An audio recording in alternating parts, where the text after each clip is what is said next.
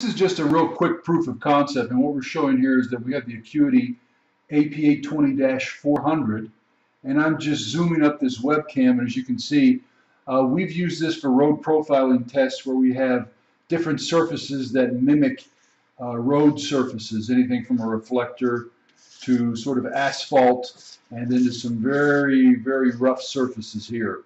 And so what I wanted to show using the AP820-400 laser is the capability of this with its high dynamic range to be able to measure some of these difficult targets.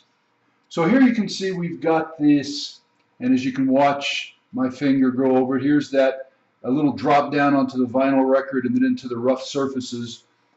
And you can see that we are not getting any errors. A couple little high flyers that can be easily filtered out.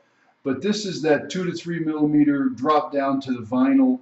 And then once again, we're seeing the real rough sort of coarse surfaces here as I move it.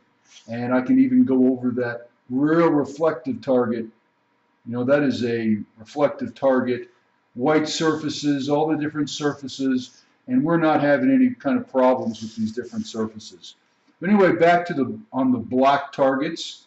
The real advantage of this using a line is, as you can see, as you move it, you can still be able to see the relationship from the peaks and the valleys of this rough surface.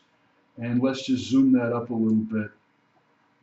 So here, whereas with a single point, imagine just looking at one point, you're going to miss all this data here, what's really happening.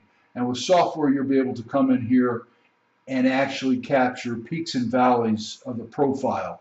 And once again, we'll be using 580 points at 100 times, so you'd be picking up 58,000 points a second.